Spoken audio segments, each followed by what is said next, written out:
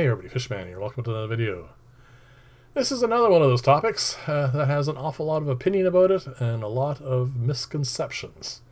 I am probably going to tell you a couple things that I disagree with out there, but for the most part, there's a lot of ways of doing this. I'm going to go through my process for doing it. You may not have access to the same kinds of materials I do, but at least it'll give you an idea of the things that are necessary. So first off, I don't buy any of the products that are usually recommended for this. I don't buy a bottle of bacteria. I don't buy any sort of conditioners or any of that sort of stuff. I never have, and I probably never will. My simple process is when I set up an aquarium, actually in the process in my fish room right now of setting up 5 more. The bottom row of the new part of the recycled rack, I'm setting that up finally.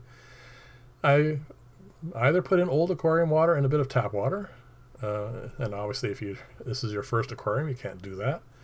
But if you are in a place where you at least have access to an aquarium society, do the most important part. You can put like pure fresh tap water in, that's fine. Get something in there that's going to circulate it with whatever filtration system you're going to use, either box filter, underbarrel filter, hob, it doesn't matter.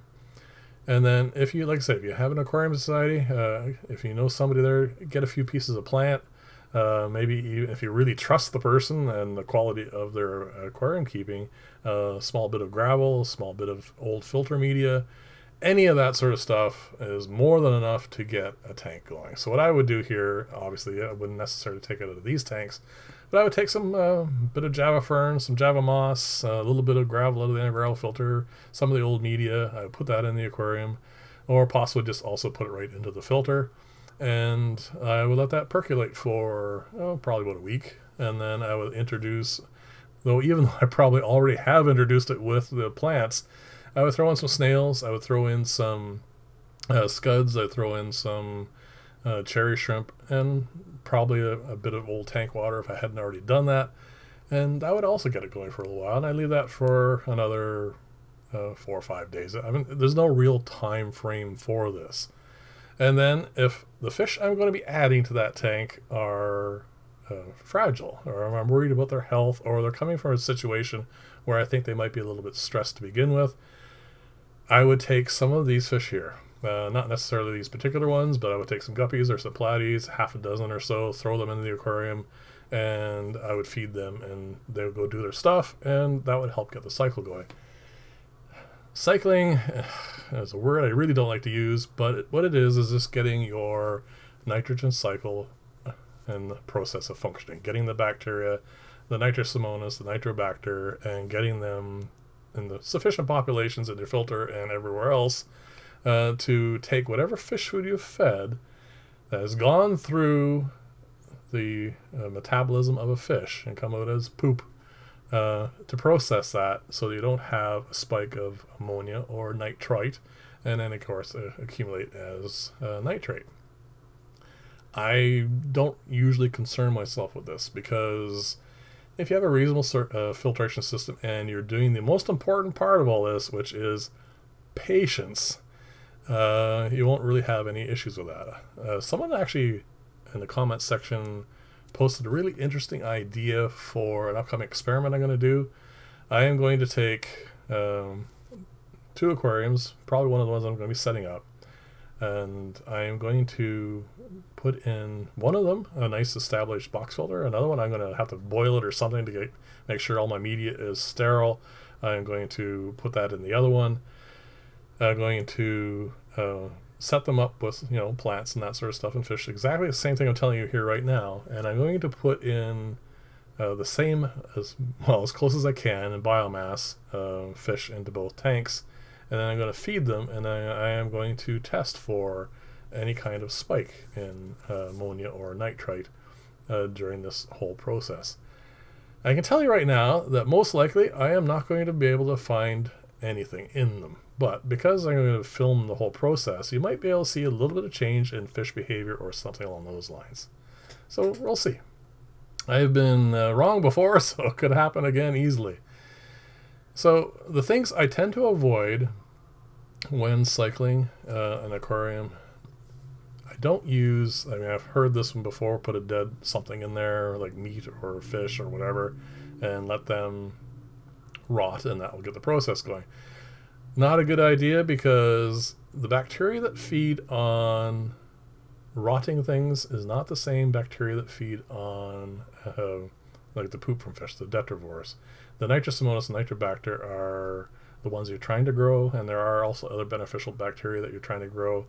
But those that feed on rotting material, like create the rot, those funguses and bacteria are not something you're trying to encourage.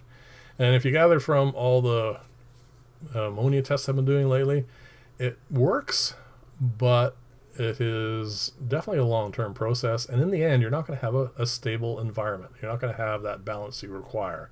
Which brings me to another couple comments I've gotten recently. People want to know whether or not there's a good process for, or a quick process for getting a hospital tank up and running or a quarantine tank.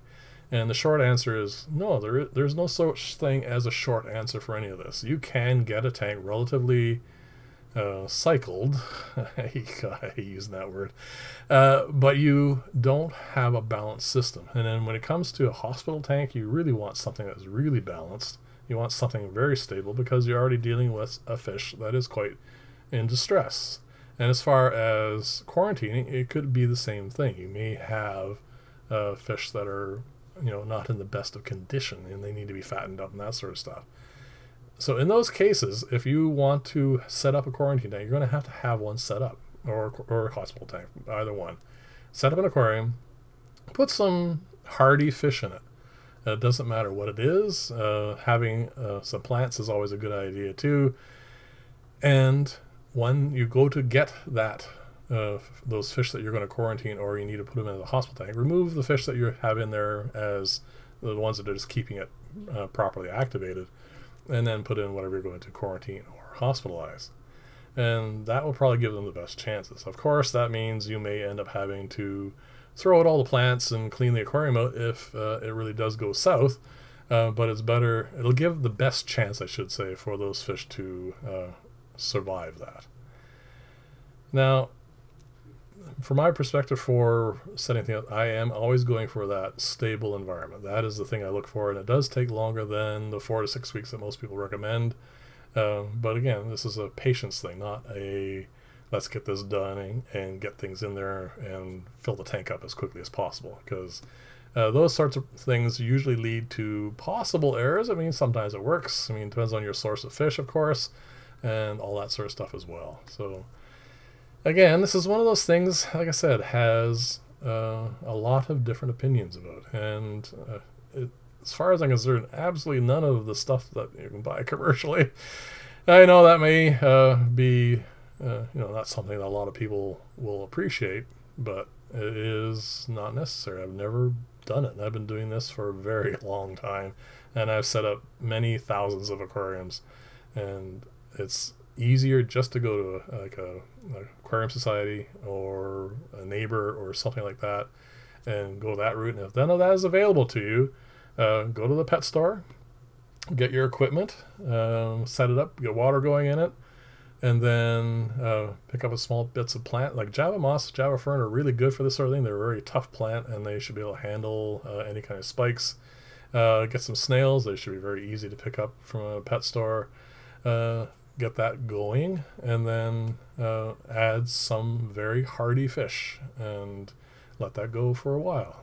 Like I said, take your time, be patient, and don't rush it. And like I said, there's no real short answer to this.